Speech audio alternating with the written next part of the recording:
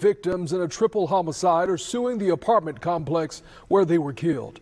In September of last year, Kae'Lynn Matthews, Keonte Johnson, and Jaquann Mitchell were shot and killed at the JTB Apartments on Jacksonville's south side. Each of their families filing wrongful death lawsuits arguing the complex was negligent.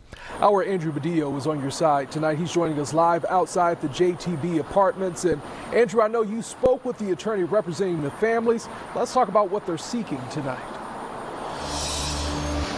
Yeah, Anthony, damages and accountability. The victim's family saying that the shooting could have been prevented if the company that owns and operates the apartment complex provided proper security.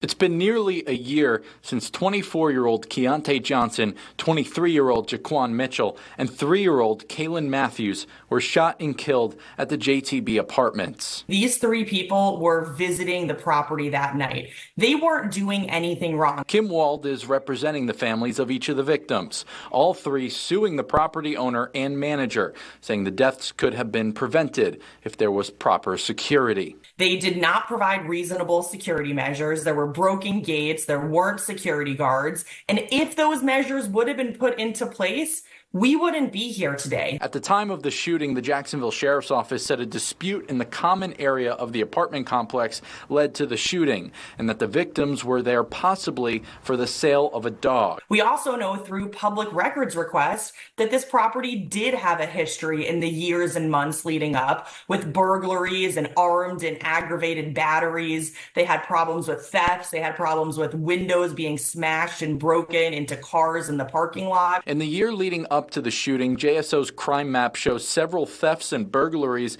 in the area of the apartment complex. In a statement to First Coast News, the company that operates the apartments said they would not comment on pending litigation, and the security of residents and visitors is one of their top priorities. The loss for all three of these families is just absolutely catastrophic. You know, for them, there's no happy and birthday anymore. There's no Merry and Christmas.